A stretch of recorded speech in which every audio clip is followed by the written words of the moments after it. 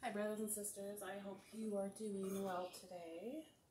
My name is Pamela. For anybody who is new, I just wanted to come on here kind of quickly and share with you a dream that I had yesterday morning.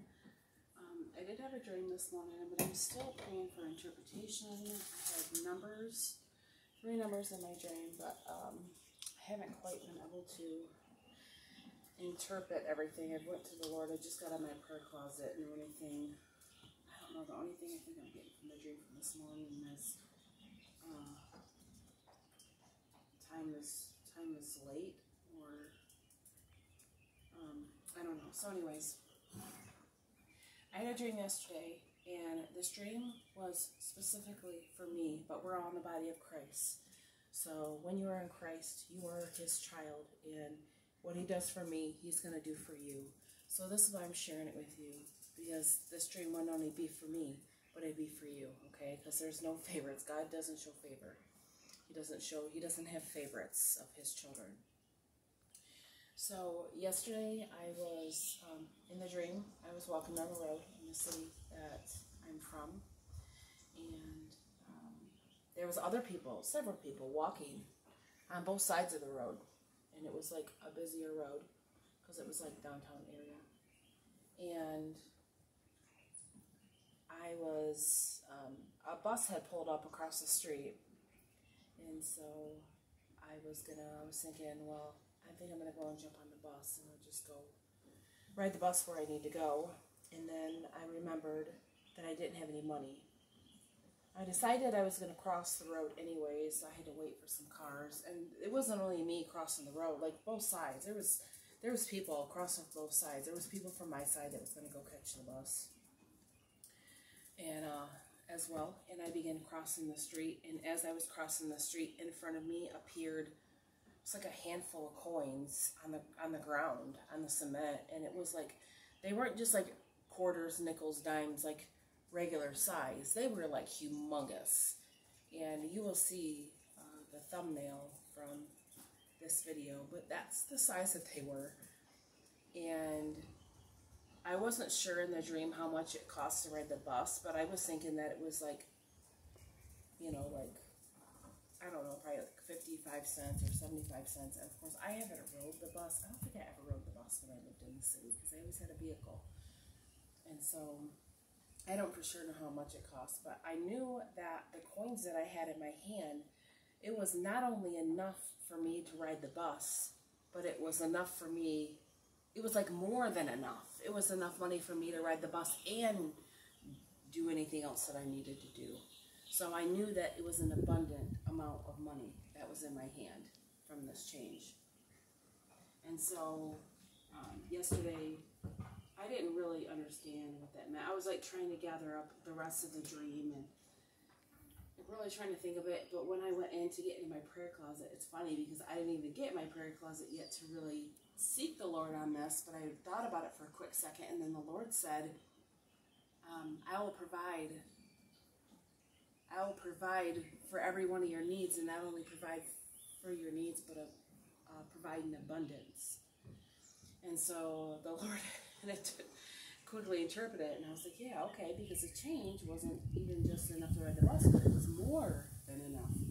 So the Lord was saying, not only will he provide for me, so to say it to all of you guys who are waiting on the Lord. Maybe things get ready to come up and you don't know how you're going to be able to afford it. Just want to say to you, to rest in God's word, because he promises he's our provider and that he takes care of all of our needs. And that's the one thing that he showed me, and as I was talking to my husband about it today, and I was telling him about my dream yesterday and how the Lord interpreted it quickly, but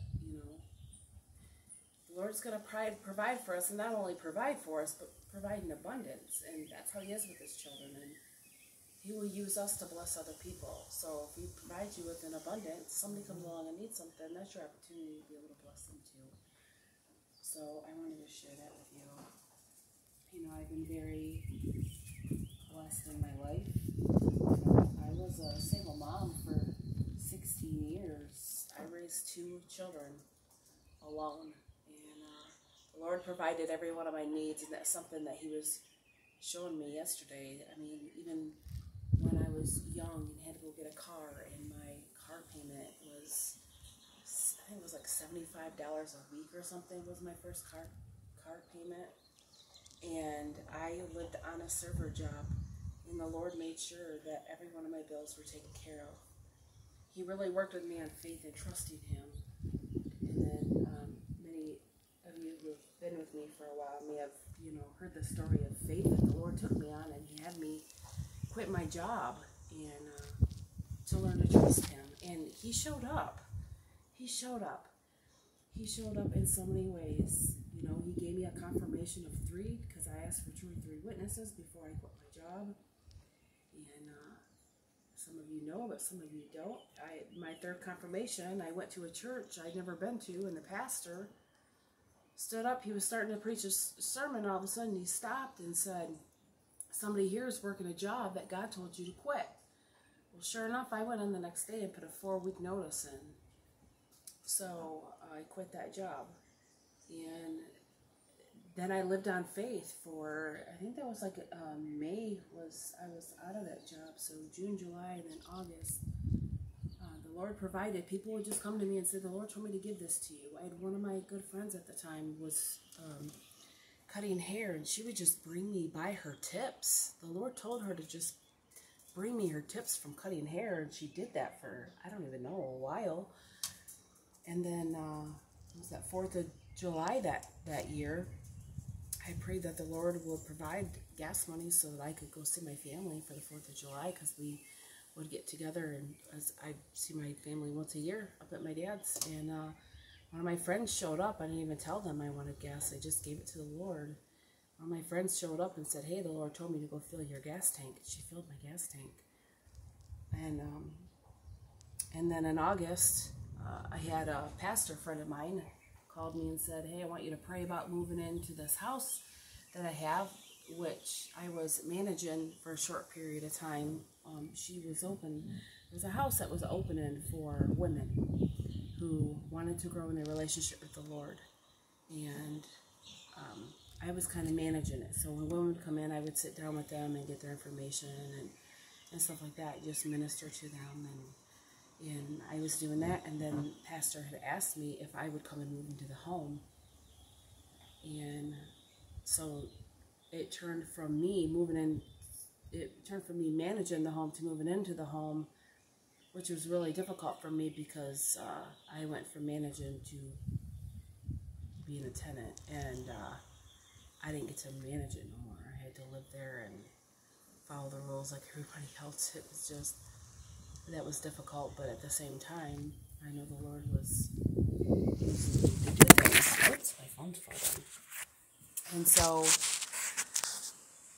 when I was in there, one day I was sitting down, and I was in a meeting, and this woman I looked up to was like, "How long do you think the Lord's going to have you here?" And I said, "I don't know. At that time, I just really had a feeling that I wouldn't have to go looking for a home, that the Lord would provide one for me."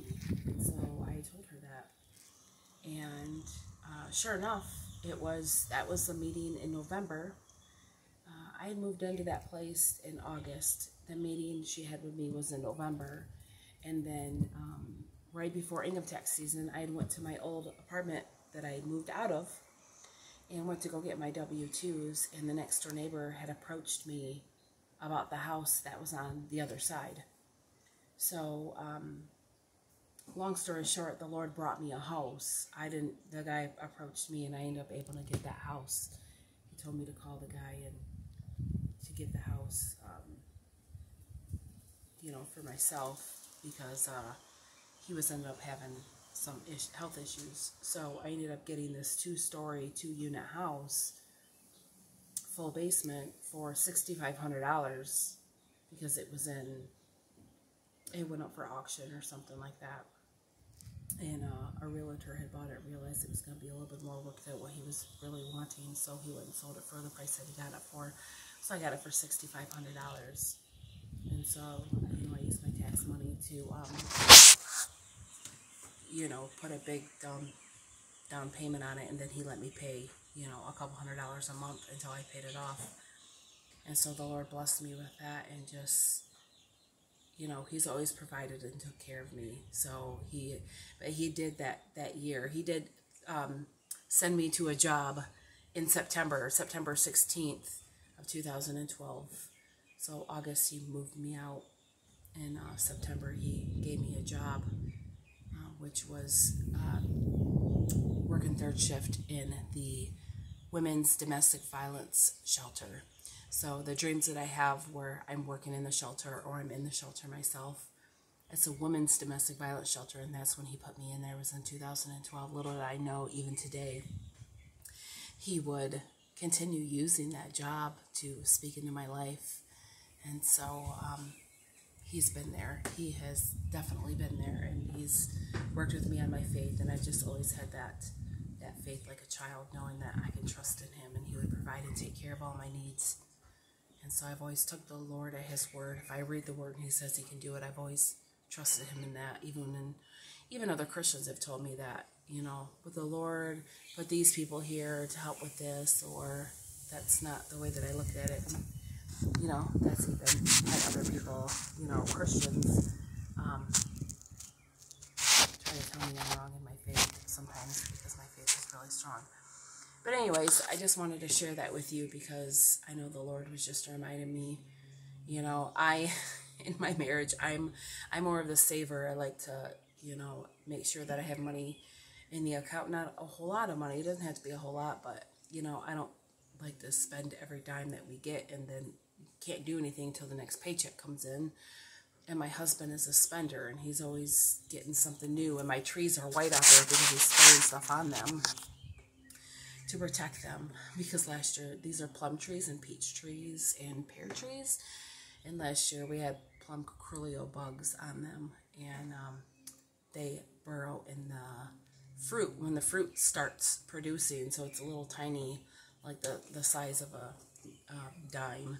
And they burrow their larvae in it, and the larvae goes down and actually kills the fruit, and it falls off the tree. And last year we didn't get any because of them bugs. So my husband goes out every single morning, shakes the trees, see if any fruit falls, and see if any plum curlios fall out of the tree, and then he sprays them, because I guess it's a nasty taste when they bite into them.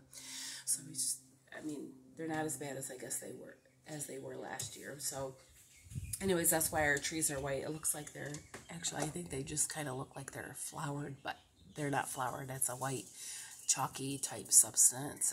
It's organic for our trees to make it to where we can eat the fruit and not lose it. So I hope that my dream blessed you. I'm going to continue praying about the dream that I had. Like I said, all I know about that dream is that I had some numbers in it. So I am going to continue to pray. I think it's late in the hour. That's just the only thing that I get. There was just so much detail. So I will continue to pray about it. And I don't know, even if the Lord doesn't interpret it, maybe I'll just end up putting a video out so that you guys can hear it. And then maybe if somebody has the gift of interpretation, then maybe you can help me out with it. But all right. God bless you. Please seek the Lord and pray that you may be accounted worthy to escape all that is about to happen, so you can stand in front of the Son of Man. God bless you. Until next time.